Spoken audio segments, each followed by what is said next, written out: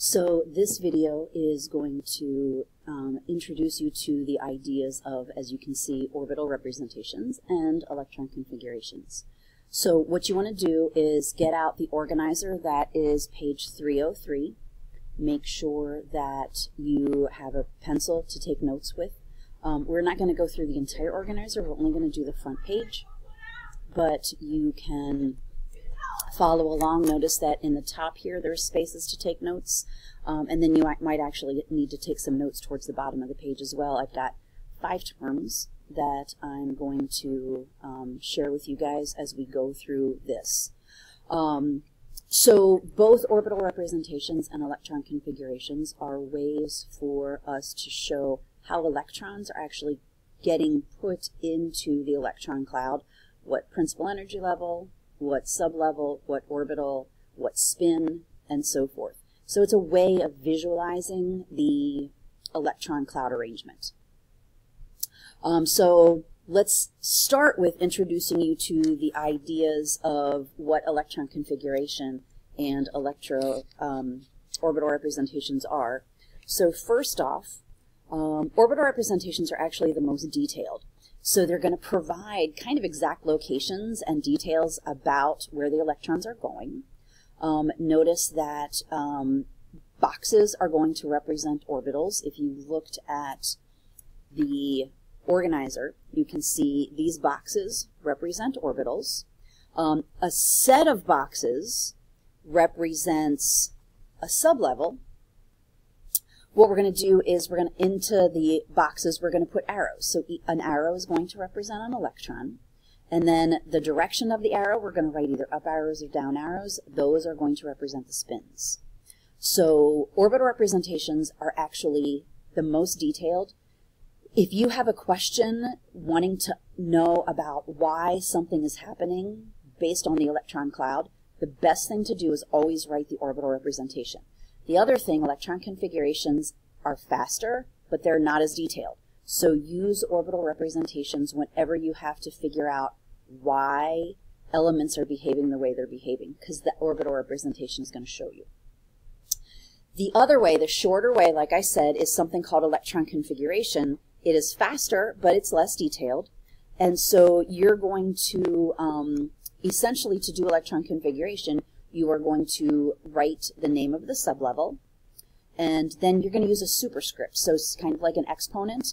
You're going to use a superscript to show the number of electrons that are in that sublevel. We don't get to see individual orbitals. We don't get to see spins. You don't get to see technically individual arrows. So it's a little less detailed. But again, it's a little more convenient when you're just trying to very quickly think about what the electron arrangement looks like. All right, there are 3 other terms that are lower on the sheet that we will get to, but for the time being, note on your organizer, what we're going to do is we're going to go through elements 1 through, argon is all the way down to the bottom, elements 1 through 18. And we're going to write their electron configurations. We're going to learn those other 3 terms as we go. And then that'll be the end of it. Then we'll pick up in class. So, one of the 3 rules that I need to share with you right away is something called the Aufbau principle. The Aufbau principle basically says that electrons are going to go in the lowest energy level available. So, for example, we know that the 1s is the only sublevel in the first principal energy level. It's closest to the nucleus, therefore it is going to have the lowest energy, so it will get the electrons first. So hydrogen, when we get there, the 1 electron for hydrogen is going to go into the 1s. So that's what the Aufbau principle says. So let's do it. Let's do hydrogen. So here's your organizer. So the electron configuration for hydrogen. Now, I am a type A personality, so my electrons are always going to be up spin first, so an up arrow first, and I'm always going to start on the left side. You can put these electrons wherever you want. You can have a down arrow. But for the 1s for hydrogen, there's 1 electron, so I'm going to put that 1 electron in the 1s. Now, what you see me doing is I'm doing half an arrow. You're going to understand why as we go through there. It's a lot faster to do a half-headed arrow than it is a full-headed arrow. So I'm trying to save myself some time. So this is hydrogen's orbital representation. One electron in the 1s. Again, I always draw an up arrow. You can draw a down arrow if you want. But then the electron configuration, it's in the 1s. So we're going to say 1s, and there's only one electron there. So there's going to be a superscript of 1. So 1s1 is the way we're going to write it. Simple as that. Okay, if we move on to helium, helium now has 2 electrons. And so that gets us into the next rule. You know this one already. So let me just slide this up. You know the next rule because it is the Pauli exclusion principle. So the Pauli exclusion principle says if you have 2 electrons in an orbital, they have to have different spins. So for helium, helium's going to get an up arrow and a down arrow because both electrons have to go in the 1s based upon the Aufbau principle, but they have to have opposite spins. So one up arrow, one down arrow to show the 2 spins, and then the electron configuration becomes 1s2. Okay, that finishes us for the 1s. Now I can go on to lithium. So lithium is going to have the first 2 electrons in the 1s, but where's that third electron going to go? It's got to go in the highest energy level, it's got to go in the next highest energy level, so it's got to go in the 2s.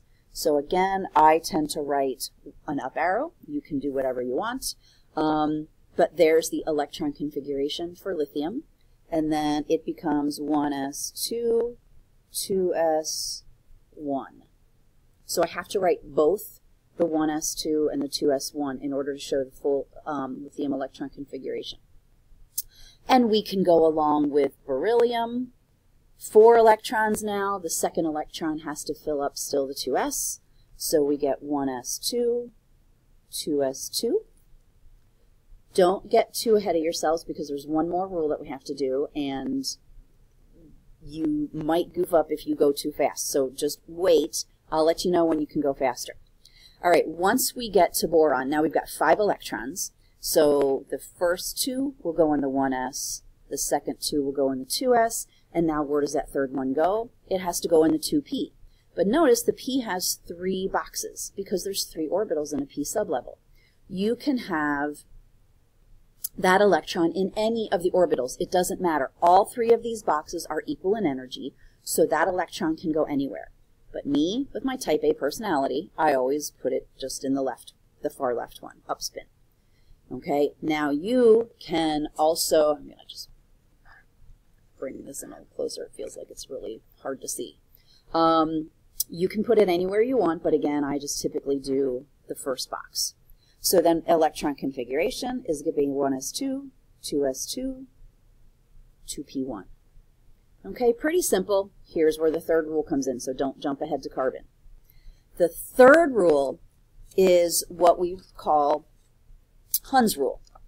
Okay, so Hund's rule says that electrons don't pair up in a sublevel until each orbital has 1 electron. So basically, electrons are going to fill empty orbitals first.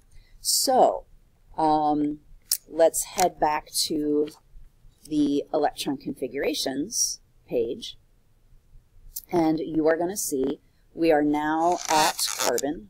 Just a little bit so you guys can see things. We are now doing carbon. So carbon has 1, 2, 3, 4, 5, just like boron, but now it's got a 6th one. So that 6th electron has to go in one of the 2 empty orbitals based upon Hund's rule.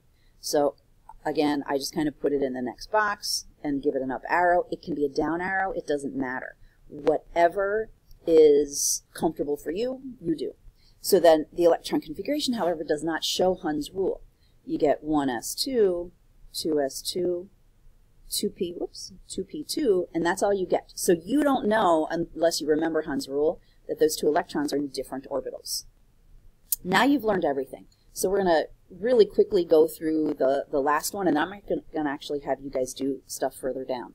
So if I get to nitrogen, now I've got 1 more electron. Where's that electron going? According to Hund's rule, it has to fill that empty orbital.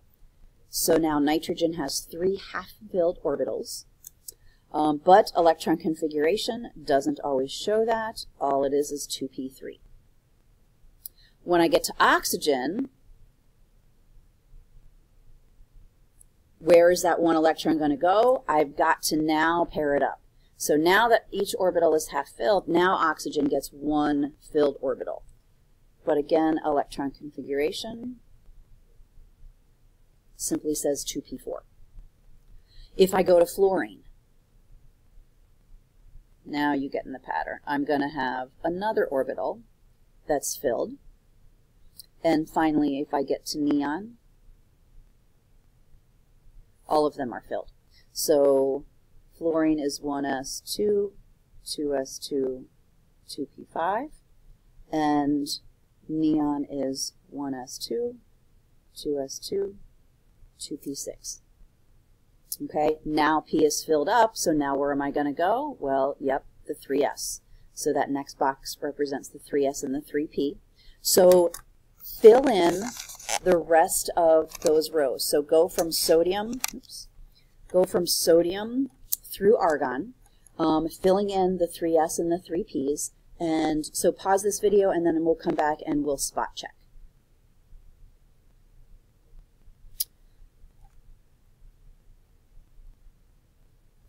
Okay, so now that you've had a chance to do practice, you can double check yourselves. Note that the first two elements, magnesium and sodium, are going to have the 3s being actively occupied.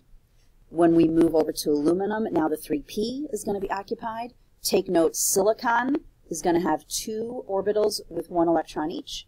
Phosphorus is going to have 3 orbitals with 1 electron each. And then when we get to sulfur, then we can start pairing things up. Chlorine, argon. Note that the electron configuration simply increases by 1 electron in each of the sublevels that we're actively filling, but you don't get to see those spins. So that's a start to doing electron configuration. Like I said, when we get to class, we will continue with the rest of the periodic table, but at least you have the basics. All right, thanks for watching.